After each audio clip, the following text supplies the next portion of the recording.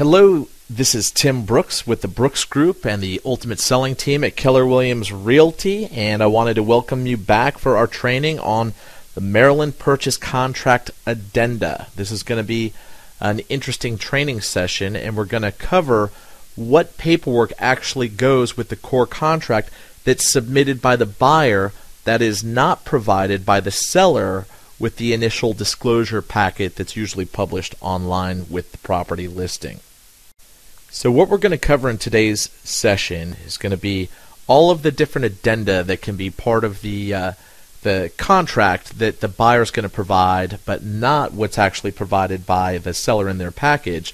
So those 5 things can be either the financing addendum, inspection addendum, first-time home buyer addendum, seller contribution addendum, and then finally the addendum of clauses. Now the addendum of clauses actually encompasses all of those other things into just one simple addendum. That's why I like to use it rather than having, say, 4 or 5 different addenda. This one actually puts all of those together in one document, except for the first-time home buyer addendum. Also, remember, you can go to paragraph 17 of the core contract, and if you're not sure what all needs to be included, you can kind of go down that checklist there and see what applies to your specific situation, and then you'll know what to include and what not to include. Now, the first addenda we're going to go over are the financing. Now, that's conventional, FHA, and VA. Conventional financing usually requires a higher down payment, but it's going to be the best rate and terms and the cheapest type of money to borrow. Usually it includes no mortgage insurance also. FHA requires only 2.5% down, but there's going to be a mortgage insurance premium there. But that's a very good option for first-time home buyers. Also, then there's VA financing, which is no money down. It's an excellent source of funding for veterans. So let's start with conventional financing. The conventional financing addendum, we're going to start at paragraph A, and they're numbered by letters, specified financing. Now, there's only a couple things that you actually have to fill out in the conventional financing addendum, and this is it right here. So first deed of trust, that means it's going to be a first mortgage. You'll see there's also second deed of trust too. So there was a time when it was popular to do a first and second mortgage combined for the purpose of avoiding mortgage insurance. You don't really see a lot of second mortgages in purchase transactions these days. So under where it says first deed of trust, buyer will obtain or will assume a first deed of trust. Now, it's rare to assume, but it is possible. So check one of those. Usually it's going to be obtained. And let's see, the lender issued a pre-approval, or the lender to whom buyer made or will make written application as required by this contract in the amount of, and then you're going to put the percent of the loan to value. So let's say the buyer's putting 10% down, you're going to put 90% in there. So they're going to get a loan for 90% of the sales price, for example. Or if they're putting 15% down, it would be 85% of the sales price that they're going to borrow, etc. So that's the loan to value percentage right there. And then sales price amortized, usually that's going to be 30 years. So amortized over 30 years at and rates today are almost always fixed. Now when rates were much higher, adjustable rates were very popular prior to the market crash. But just see, whatever the terms are going to be, usually it's going to be a 30-year fixed mortgage. And then the interest rate, whatever the prevailing rates are of the day. For a while they were 3.75 or 3.625, 3.5 even. Then 4% now, 4.375 was the latest prevailing rates that we've seen. So just put whatever the interest rates are that are kind of average for what's going on right now. And then as we move down, financing contingency, paragraph B, this contract is contingent on buyer's ability to obtain specific financing. And then paragraph C, seller's option to void contract. So the buyer has to deliver by 9 p.m. and then you'll put in the number of days. I usually put in 25 because that's a reasonable amount of time to apply for the loan, to order the appraisal, get all the documents, and actually have an underwriting approval. underwriting is actually the process by which a lender submits all of a buyer's documents, their W-2s, pay stubs, etc., including the appraisal, everything that a bank or a lender is going to need to make a decision to lend money or not, and that's called underwriting. So 25 days after date of ratification is usually what I put, but you can actually put anything in there as long as it's acceptable to the buyer and seller. Now this says that if you don't get a conditional commitment or a loan commitment from the lender, and that's a specific letter that says loan commitment letter, that's saying that this file has been through underwriting and is approved. It doesn't mean it's necessarily clear to close, but it means all of the major items have been provided. Now this can also be a conditional approval, meaning it's approved subject to the buyer providing certain documents for a clear to close. Anyway, so if the buyer does not provide that by 9 p.m. after that number of days, then the seller can give written notice to withdraw from the contract. And let's say the buyer also wants to obtain alternative financing. They can do so, and as long as they provide notification of that, then the financing contingency is still in effect. However, the seller can withdraw at that point. Then we're going to have the removal of contingency paragraph here. Anytime prior to the seller delivering notice declaring the contract void, buyer may remove this financing contingency so that the seller can no longer void the contract if you go over the certain number of days. But that does mean that the buyer's on the hook for the deposit after that. And let's see. Financing rejection. Buyer may deliver notice declaring the contract void if buyer receives a written rejection for the specified financing from lender and delivers a copy of the written rejection to seller. So if you ever use this financing contingency to get your buyer out of a contract, you do have to provide a letter from the lender it's a decline letter declining the loan, and then they'll give a specified reason of why it was declined. Now, just know that a lot of lenders do not like to actually issue those lenders because there's certain reporting requirements that they have to file with their regulatory agencies that regulate the banks and finance. Appraisal, paragraph F, second page. In the event the specified financing is declined based upon the appraisal, buyer will not be in default. This provision will apply even if the contract contains a separate appraisal contingency and that appraisal contingency expired or has been removed. So if the appraisal comes in low, the buyer can withdraw without losing their deposit. However, there is they have the ability, the seller does, of lowering the sales price to meet that appraisal requirement, and then they'll be okay.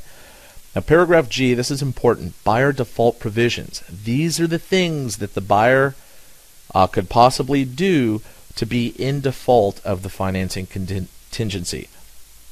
So, buyer will be in default if settlement does not occur on the settlement date as a result of any of the following actions by buyer. 1. Failure to lock in the interest rate and the rates increase so that buyer does not qualify for such financing. That one is particularly relevant today because rates are going up. So buyers are qualifying for less and less mortgage the higher the rate goes. 2. Failure to comply with lenders' reasonable requirements in a timely and diligent manner. We've all had those clients that are slow providing their documents, their W-2s, pay stubs, tax returns, etc. So this is important for them to get their stuff in. And 3, application is made with an alternative lender other than the lender as defined herein, and that alternative lender fails to meet the settlement date.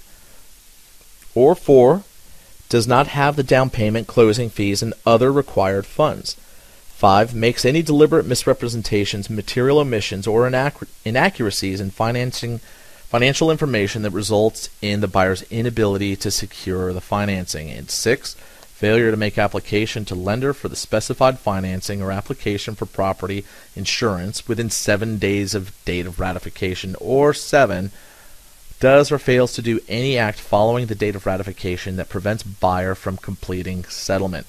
So any of those items 1 through 7 right there will cause the buyer to be in default of the financing agreement and therefore have their deposit in jeopardy.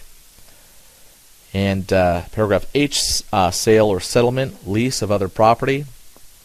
So this says that unless specified in a written contingency, this is not contingent upon the sale of some other type of property.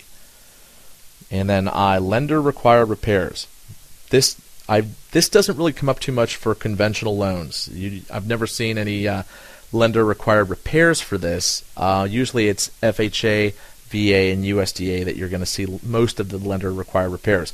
However, that being said, this just says that if, as condition of providing financing under this contract, the lender requires repairs to be made to the property that have not otherwise been agreed to be the seller's responsibility, then the following procedure will be followed. Buyer will deliver notice to seller of lender's required repairs and a request that seller complete the repairs prior to settlement. Within 5 days after delivery of buyer's notice, seller will deliver notice to buyer as to whether or not seller will make the repairs. Now this is where this is different, say, from the normal inspection contingency which is coming up. This says failure of seller to deliver notice to buyer within said time frame shall be deemed an election of seller to not make the repairs. If seller delivers notice to buyer electing to not make the repairs or is deemed to have elected to not make the repairs, within 5 days, buyer shall deliver notice to seller as to whether or not buyer will make the repairs. If neither seller nor buyer has delivered notice within said time frame agreeing to make the repairs, then this contract will become void. So basically, the seller has a certain number of time to say they will or will not make the repairs. If they don't respond, then it's an election to not make them. Then it goes back to the buyer, and the buyer can actually make the repairs themselves or not. And if they don't take any action, then it's an election not to also, and then the contract becomes void. Where in a normal inspection contingency, once a request for repairs has been submitted, usually if the other side doesn't respond, it's an election to make the repairs. So that's where this deviates a little bit. I hope that wasn't too confusing. Now we'll move along to the FHA financing contingency. Okay, now the FHA financing addendum is very similar to the conventional financing addendum with just a couple different little changes in it.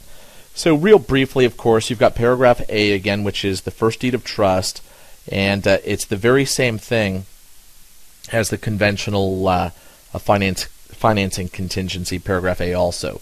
Okay, the buyer will obtain or will assume, check one of those, the percent of the sales price, the term, 30 years or whatever it is, and then the interest rate. So it's exactly the same. Then we move along to paragraph B, financing contingency, and this also is the same as the conventional contingency. You put in, it's 9 p.m. and the number of days after ratification, and then if the buyer fails to remove the contingency, what will happen, and then if settlement doesn't occur by the settlement date and the contingency has not been removed, then what are the terms of the buyer being in default? And again, if you look at it, it's almost verbatim exactly what it was in the conventional financing contingency. Okay, page 2, appraisal provisions. Now this is where the FHA addendum deviates a little bit from the conventional financing contingency, and this appraisal portion is very important. The appraisal also is a little bit different for an FHA or a VA loan than, say, a conventional. Also, when an FHA appraisal or VA appraisal is done on a property, it gets assigned to that property for 6 months. So even if this buyer doesn't purchase the property for whatever reason and backs out or it falls through, and somebody else comes along and does an FHA loan, this appraisal will pop up and stick with this property. So whatever the value is or the lender required repairs, it stays with this property for 6 months. It's kind of an important thing to note, especially if you are the listing agent or the seller. Okay, so FHA amendatory clause. It is expressly agreed that notwithstanding any other provisions of the contract, buyer shall not be obligated to complete the purchase of the property described herein, or to incur any penalty by forfeiture of deposit or otherwise, unless buyer has been given in accordance with the HUD/FHA or VA requirements a written statement by the Federal Housing Commissioner, Department of Veterans Affairs, or a direct endorsement letter setting forth the appraised value of the property of not less than, and then right there you're going to put the purchase price amount. So if the property is, if you agree to a purchase price, or at least in this case you're setting forth an initial offer price, you're going to put that offer price in there. So the property has to appraise for not less than that amount. Buyer shall have the privilege and option to proceed with consummation of the contract without regard to the amount of the appraised value. The appraised value is arrived at to determine the maximum mortgage of the Department of Housing and Urban Development will ensure HUD does not warrant the value or the condition of the property. Buyer should satisfy himself herself that the price and condition of the property are acceptable.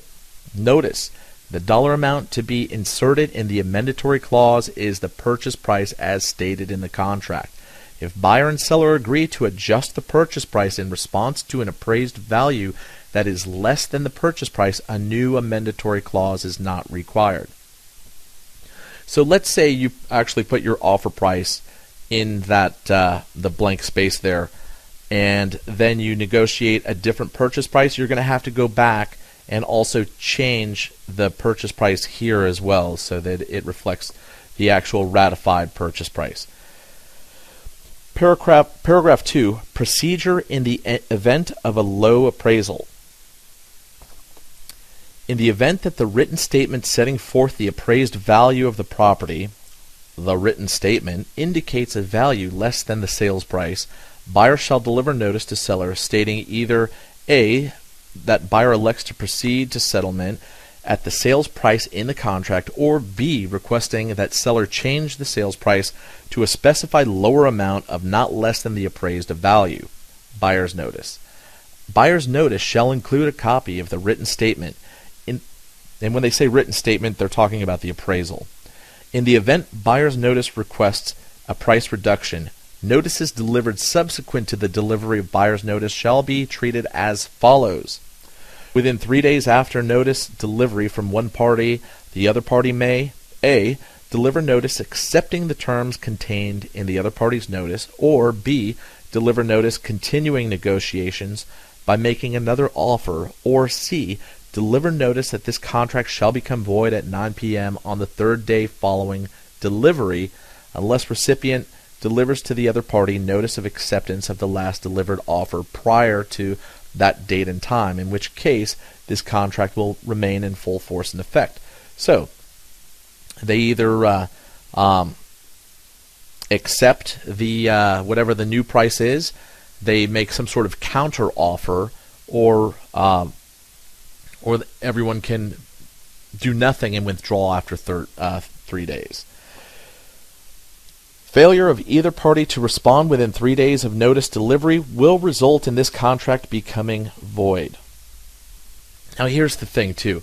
Let's say this option B of renegotiating the contract, that's all fine, but if they negotiate the price to be something above whatever this appraised value is, the buyer has to bring the difference in cash. So, and the bank will only loan money on the property based on the appraised value. So anything above all of that, then the buyer has to bring it in cash.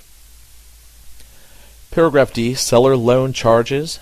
The total amount of any lender charges which cannot by law or regulation be charged to buyer will be paid by the seller. Termite inspection. There is a termite required. Fences and outbuildings shall be included in the inspection and certification. And then lender required repairs. This is exactly the same as the lender required repairs of the conventional contingency. And let's see, so if, as a condition of providing financing under this contract, lender requires repairs to be made to the property that have not otherwise been agreed to, to be seller's responsibility, then the following procedure will be followed. And then it goes through exactly what the other one went through. Now, there is also another, this is the GCAR version of the FHA financing addendum. There's also an MAR version of it that actually has a blank spot in there for a certain amount of lender required repairs that the seller agrees to pay up front. I actually prefer that version of this contingency. For example, I always put, say, $1,000 in that blank, and it'll say that the seller agrees to pay $1,000 towards any lender required repairs. That means that if any show up, you're not going to have to go back and renegotiate any of this stuff. They've already agreed to pay up to $1,000. It's very rare to have a lender required repair beyond that amount. Usually it's chipping paint is a common one around the outside of the property, etc. So again, I prefer that version. And finally, page 3, just the certification and FHA required notice. That just is the buyer acknowledging receipt from HUD of for your protection, get a home inspection, and you're going to throw that into your offer package as well. And moving on to the VA financing addendum. And again, this is pretty similar to the other two financing addendums. Let's say there's just a couple little things here that we'll cover because it's very similar. So paragraph 1, same thing. We have to go over the loan details again. There's the VA funding fee. Now that fee, you're going to go ahead and check with your lender. The amount of that fee is going to depend, the percentage, on whether it's the first time or if they've used their VA loan more than one time. That funding fee changes. And put the base amount in there, total loan amount, loan program, term of the loan, how many years, interest rate, etc. Put all that stuff in there. And then now also in paragraph 1, VA financing is prohibited from paying certain charges. The seller hereby agrees to pay such charges not to exceed, and then there's a dollar amount. Usually that's going to be 0 for whenever I submit these. Same thing with up above there, buyer agrees to pay lender loan origination or discount fees of, usually I put that to be 0. And then paragraph 2, monthly payment. Paragraph 3, loan underwriting. Paragraph 4, veteran administration guaranteed loan. Okay, so these things here are just very basic paragraphs. Payment to lender shall include monthly principal and interest plus 1/12 of the annual real property taxes. The loan underwriting, buyer and seller understand that lender will have to resubmit the loan to underwriting if, from the time the buyer's loan application was approved to the time of settlement, there are any increases to the interest rate and or the loan origination discount fees. Let's see. So under paragraph 4 where it says VA loan, it talks about the deposit, that it be placed in an escrow account. Also, this is where it's going to say that the purchase price must be reasonable to the appraised value. This is just a different way of saying the same thing that was in the appraisal contingency portions of the FHA and the conventional financing addendum. It's the same thing with the same provisions of how many days they have to respond if the appraisal comes in below the actual purchase price. And then finally on page 2, VA fees, buyer agrees to pay at settlement a VA funding fee equal to, and then whatever the percentage is, find that out from your lender. And then you're going to also check in here if they want to pay the funding fee at settlement or if they're going to build it into the loan itself. Usually 99% of the time they just put the funding fee, they roll it into the loan amount itself. Okay, termite inspection, same thing, just like FHA, they've got to have the termite inspection. Lender required repairs, just like we talked about with FHA addendum, here it actually is, where you see that blank space there, the repair amount, where I usually put $1,000 in there. When that's in there, that's the seller saying they're agreeing up front to pay up to $1,000 in repair amounts if it shows up in the VA appraisal. So let's say the appraiser mentions a certain number of repairs that must be made. the seller's already agreeing to a certain dollar amount up front of those repairs. And then it gives the provisions on what to do if there are repairs that are required. Okay, now let's move on to the property inspections addendum. So paragraph 1, scope and limitations of inspections. So this is basically, like it says, setting the scope and limitations. So it's not talking about the future condition and performance of the above systems. It's how is the property right now. The seller isn't warranting what's happening in the future with it. So this addendum and the inspections provided herein is not for the purpose of making items of a routine maintenance and or cosmetic nature the subject of further price negotiations between buyer and seller. So we get into paragraph 2. Now paragraph 2 specifies the items to be inspected, and the next 2 pages are basically going to be what is covered here.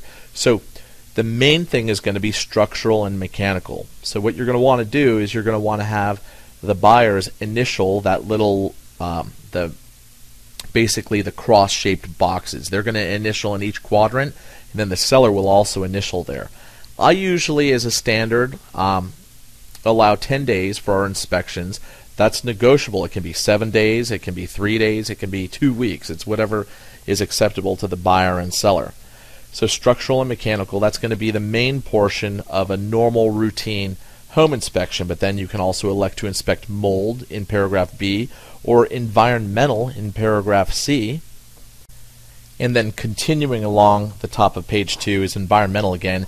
And when we say environmental, what we're talking about, according to this, is the presence of asbestos, the continuing or the existing integrity of underground oil or gas tanks, the presence of solvents, paint thinners, formaldehyde, etc.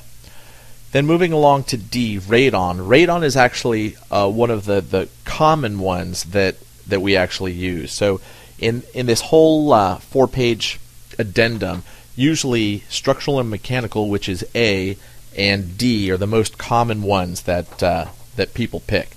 So radon's important. Radon takes a little bit longer to test and get the results back. So as you can see here, I have 15 days by default that I usually put. You can again put any date that you want, but usually I have at least 15, just because it can take a little bit of time to get the results back for that inspection.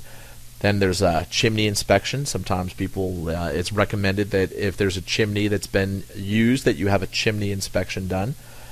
Lead-based paint hazard inspection, if you have any reason to believe that there may be lead-based paint if the property is older than 1978, you can always put that in there. And G, additional inspections. Any other type of inspections that you feel like you may need to do, then you can put that in there as a general inspection. And then there's a little note at the bottom of this. Note, termite and other wood-destroying insect infestation inspection terms are governed by the wood-destroying insect inspection paragraph of the contract. So the pest inspections basically are covered in the core contract itself, and this notice is just letting you know that. And then paragraph 3, rights and obligations of the buyer and seller. This kind of spells out what that is. Seller shall make the property accessible for such inspections and shall have utilities and service at the time of inspection. Neither buyer nor any agent or contractor of the buyer shall in any way excavate, penetrate, or otherwise damage any part of the property without the prior written consent of the seller, nor shall any furnishings, boxes, or personal property belonging to the seller be moved or relocated unless absolutely necessary in connection with the inspection. If the property is part of a condominium, buyer will be given access to the common areas to perform the inspections. Buyer and seller shall have the right to be present during the inspections, and buyer shall give seller reasonable advance notice of the date and time of the inspections. Now that's interesting there. Usually it's a little more uncomfortable if the seller is present, but this says they absolutely have the right. Generally, though, when they tend to be present for the inspection, they get a little bit tweaked out sometimes when they have a home inspector going through and maybe being critical of the property. Paragraph 4, inspection report process. Now this is, in my opinion, the most important section of this contingency. This is going to let you know what the process is to submit an unsatisfactory report, how that works back and forth between the seller so there's no misunderstandings, and so that nobody misses any of the necessary deadlines to comply. So Section A, waiver of buyer's rights to terminate contract. If within the time period specified, buyer fails to have inspection performed, or if buyer pursuant to paragraph 4C below fails to submit entire inspection report to seller along with a separate written statement indicating what conditions in the report are considered unsatisfactory and what corrective action is requested, buyer shall be deemed to have accepted as satisfactory said inspection report, and buyer shall have no right thereafter to terminate the contract or request corrective action pursuant to the provisions of this addendum. If buyer elects to not to request corrective action from the seller as a result of an inspection, buyer shall not be required to submit a copy of the inspection report to the seller. So what that is saying is, if there's something unsatisfactory, the buyer must submit the inspection report itself and the statement of what is considered unsatisfactory. Now that is actually going to be in the next document that we look at, the inspection notice. But if everything's good with the inspection, the buyer doesn't have to do anything, and the contingency will simply expire within whatever number of days they had. Now Section B here is important also, and I really like my buyers to sign this, and then I love it when the seller signs it, because this paragraph is a general right to terminate the contract. If this is signed by the buyer and seller, it allows them to withdraw from the contract for whatever reason based on the inspection, but without having to specify any particular reason. Notice this paragraph 4B shall not apply unless initialed by both buyer and seller. If this paragraph 4B is initialed only by buyer, then no binding contract shall be deemed to have been formed by and between the parties, even if this addendum has been signed by both buyer and seller, unless seller shall delete this paragraph 4B by strike through duly initialed by seller, which deletion shall be deemed to be a counteroffer by seller to buyer for acceptance by buyer. If buyer wishes to accept the deletion of this paragraph 4B, then buyer shall evidence such acceptance by initials of buyer. And the actual paragraph says, buyer, upon written notice to seller given within the time period specified for each inspection contingency, shall have the unconditional right to terminate the contract for no stated reason based upon buyer's general dissatisfaction with the inspection results. If buyer elects to terminate the contract shall become null and void, and all deposits shall be dispersed in accordance with the deposit paragraph of the contract. So this is a general dissatisfaction paragraph. And if we represent the buyer, we always want as many contingencies as possible to preserve their deposit in case they decide they want to withdraw from the contract for whatever reason.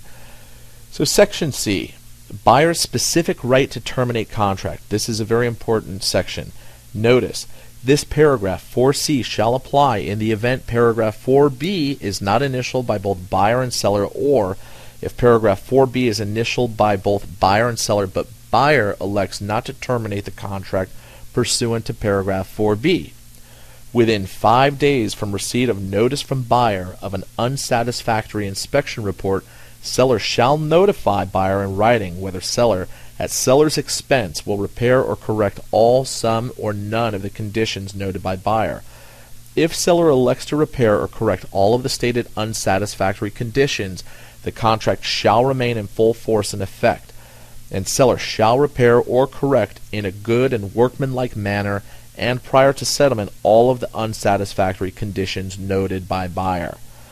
If seller elects to repair or correct only some or none of the unsatisfactory conditions, or fails to respond within the 5-day period, buyer, by written notice to seller given within 2 days of receipt of seller's notice, or from the date that such written notice was to have been provided by seller, may elect either to terminate the contract or waive the right of repair or correction of any unsatisfactory conditions which seller will not repair or correct.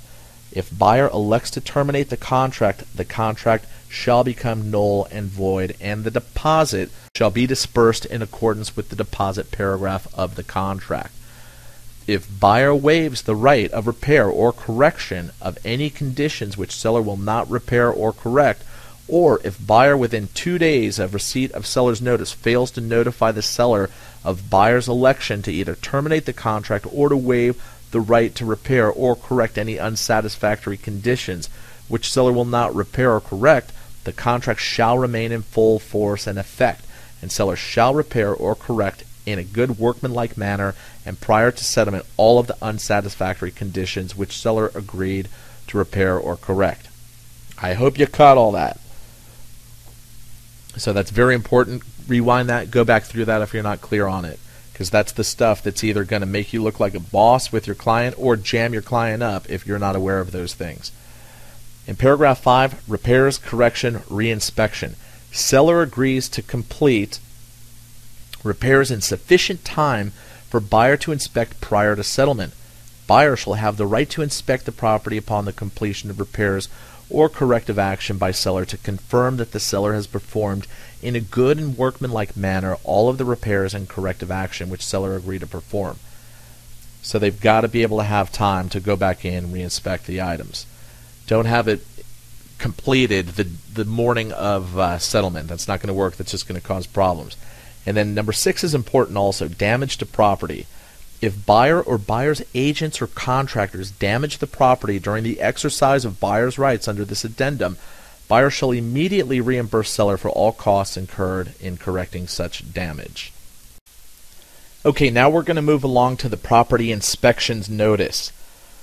This document is your friend. Make sure you learn it inside and out, because this is what you're going to use to either hook your buyers up or save your seller, depending on which side you represent. So this is the document that's actually, once your inspection is completed and there are certain items that are unsatisfactory, you're going to use this document along with the inspection itself to send to the seller, and you're going to request repairs or you're going to request a credit. I always think, when I represent the seller anyway, a credit is always cleaner and easier. There's less chance for dispute.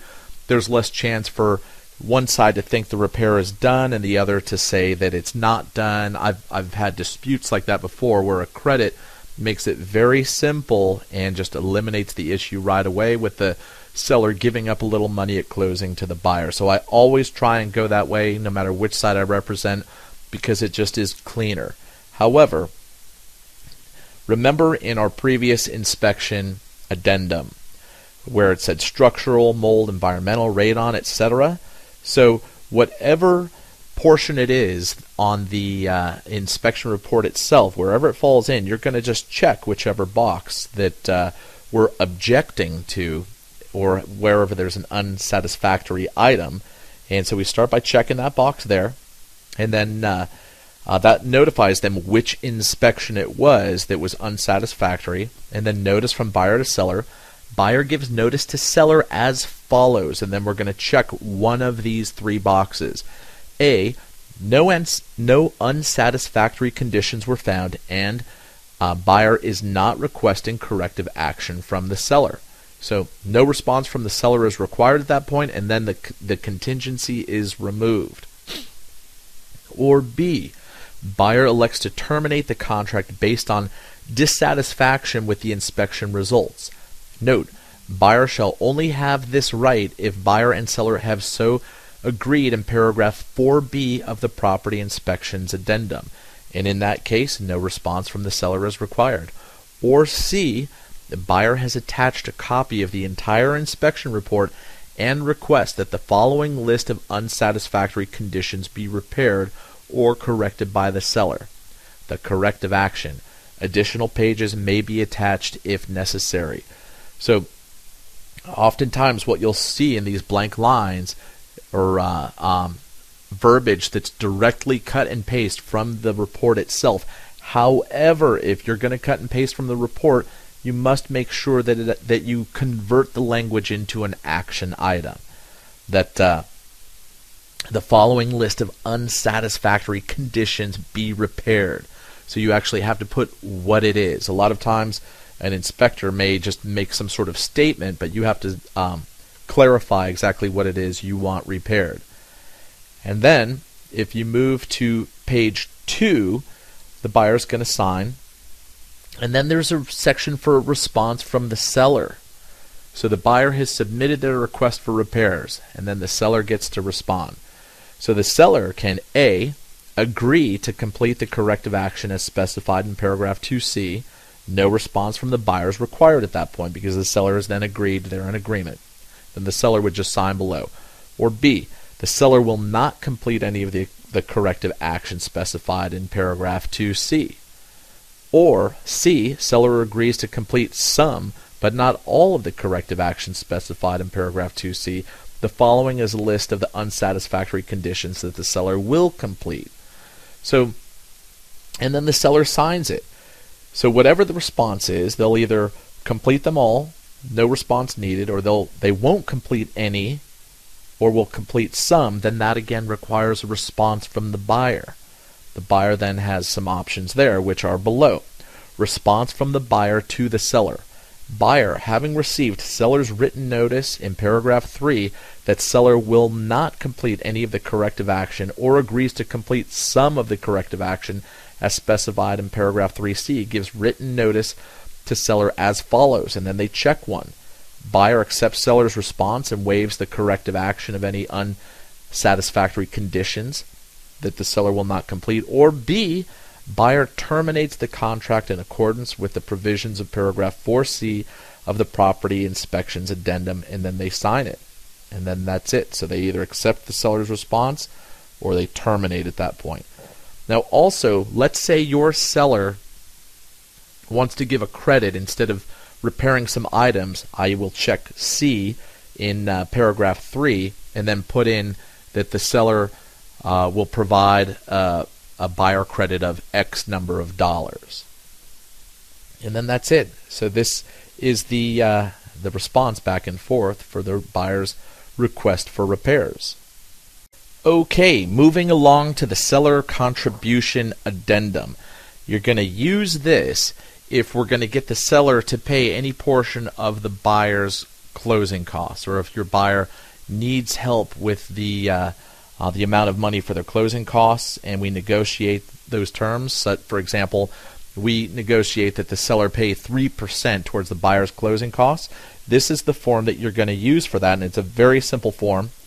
And basically, it's just it says, in addition to any other amounts which the seller has agreed to pay under other provisions of the contract, example, origination, discount points, transfer, recordation tax, lender fees, etc., seller shall credit buyer at the time of settlement with the sum of, and you can either put a dollar amount in there or a percentage of the purchase price towards the buyer's settlement costs. Usually that's negotiated in terms of percentage points. It is the buyer's responsibility to confirm with the lender that the entire credit provided for herein may be utilized. If lender prohibits seller from payment of any portion of such credit, then said credit shall be reduced to the maximum amount allowed by lender. I have had that happen before, where we were such bosses negotiating that we negotiated a seller contribution towards our buyer's closing costs that were so far above what the lender actually allowed for them that it had to be chopped to a percentage that they actually allowed. And that's it. All right, and this brings us to the first-time Maryland homebuyer transfer and recordation tax addendum. You are going to use this in your contract if your buyer is and qualifies as a first-time Maryland home buyer. We're going to go over just exactly what that is here. And let's see. So the buyer has, now what qualifies as a Maryland first-time home buyer for them to qualify for this exemption? A, the buyer has never owned residential real property in Maryland that has been the individual's principal residence, and the residence will be occupied as a principal residence, or the buyer is a co-maker or guarantor of a mortgage or deed of trust to be secured by the property, and the co-maker or guarantor will not occupy the property as a principal residence. Buyer is a first-time Maryland home buyer who will occupy the improved residential real property as a principal residence. So if they've owned property in some other state and they're moving to Maryland from out of state, they qualify. Okay, state transfer tax. Section 13-203B of the tax property article of the annotated code of Maryland provides that the rate of the state transfer tax is reduced from 0.5% to 0.25% of the consideration payable for the instrument in writing and shall be paid entirely by the seller. Paragraph B, section 14-104C2 of the real property article of the annotated code of Maryland provides that the entire amount of the state transfer tax shall be paid by the seller. So basically, the seller is not being harmed by this. It just means that it's split 50-50 and the state is waiving the buyer's portion of it. So this doesn't affect the seller in any way whatsoever.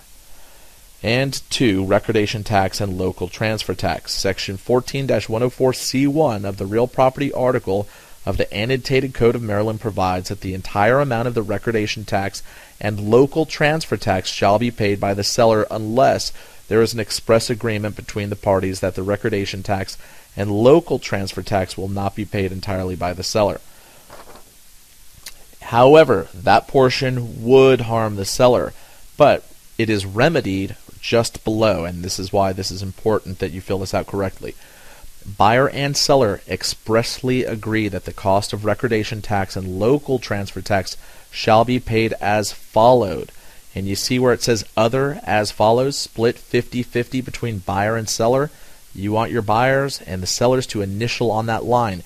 Now you have to fill out the split 50-50 between buyer or seller. So I have that in there by default for my own contracts, but make sure that's in there. Otherwise, guess what? Then the seller has to pay, and that seller's not going to be very happy with that. And finally, this brings us to my favorite addendum in the whole wide world because it combines all of them into a simple 3-page document. It just saves so much space. So we're talking about 3 pages versus the 16 that we just went through. However, your financing contingency ones, you're still going to need those.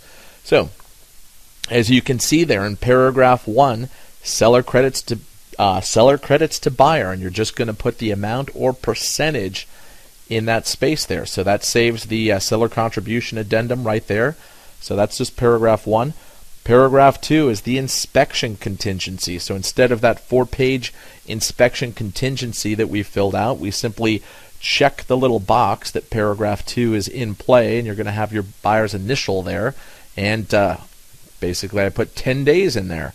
You're going to also select either paragraph A, right to negotiate, or B, right to cancel. I usually will select both of those because we want the right to cancel for whatever reason or the right to negotiate. So you're just going to select whichever one. And if you'll notice there, it also gives the delivery deadlines there within 3 days after delivery of notice from one party to the other. The other party may, and then deliver notice accepting the terms contained in the other party's notice, or 2, deliver notice continuing negotiations or making another offer, or 3, delivering notice that this contract will become void at 9 p.m. on the 3rd day following delivery, unless the recipient delivers to the other party notice of the acceptance of the last delivered offer prior to that date and time, in which case the contract will remain in full force and effect. Now, do you notice it's the same exact verbiage? It's just condensed, and it's simply a paragraph instead of 2 pages. So that's page 1. Let's move to page 2. So on page 2 at the top, we've got paragraph 3, additional as-is provisions. So this is going to be, if we want to just take this property as is, instead of using the as-is contingency or as-is addendum, if you will, we can just simply check paragraph 3, initial it, and suddenly this property is as is. And it says here, all clauses in this contract pertaining to termites and wood-destroying insects, private well and or private sewage systems in compliance with city, state, and county regulations are hereby deleted from this contract. Smoke detectors will be installed as required by the laws or regulations of the appropriate jurisdictions. The provisions of the property maintenance and condition paragraph will remain in full force and effect. So, Paragraph 3 is simply your as-is paragraph. And radon inspection, paragraph 4. So if you want radon, remember the 15-day time frame I had in my previous radon inspection contingency, you would just simply put it in here and select paragraph 4. Now, if you wanted an appraisal contingency, not to be used with FHA or VA financing, then you would check paragraph 5. And finally, page 3, paragraph 6, holding the deposit check. So if there's any issue as far as holding the deposit check, for example, it's understood and agreed by all parties that the buyer has instructed the escrow agent to hold and not deposit the above described deposit check until blank days after ratification, at which time said check shall be deposited. This is necessary because Maryland law is specific when it comes to deposit checks, so it must be agreed upon in writing. So there's your provision for that. And then paragraph 7, private well and septic. If the property is on well and or septic, buyer at buyer's expense or seller at seller's expense will, and then it gives the provisions for that. Now, that's why I like this addendum so well, because it covers all of these things. There was the private well and septic, like each one has its own specific addendum also. I didn't want to include those because we're simply including it here with this. And then finally, let's see, 8, post-settlement occupancy addendum. So if the buyer or the seller needs a few additional days to stay in their property, that's what a post-settlement occupancy agreement is. A pre-settlement occupancy agreement is where the buyer moves in before settlement. So anyway, if the seller needs to stay over a few days and they agree to it, that's where you would put that in this addendum. And then 9, licensee relationship disclosure. Let's say you're selling a property, you've got a real estate license, that's where you would disclose that there. And 10, any other additional provisions, and that's it. So you compact so many things into such a small area, and if that wasn't good enough, there's actually an addendum of clauses B that's got a whole nother slew of additional addenda that have all been combined together. So that is the addendum of clauses. All right, so to wrap up everything, we covered our financing addendum, both conventional FHA and VA, and the differences between them, which are minimal. Inspection addendum, the inspection notice, request for repairs, first-time homebuyer addendum, seller contribution addendum, and finally the addendum of clauses, which really squishes all of those into one, except for the financing contingency, that is. So I want to thank everybody for sticking around for such a long session. This was probably our longest session to date. I wanted to break it apart, but just for continuity, we kept it all together. And so that's going to actually wrap up the Maryland Purchase Contract Addenda. There's a couple more that you may need that are a little more obscure thrown in here or there, and we'll handle those in a future training session.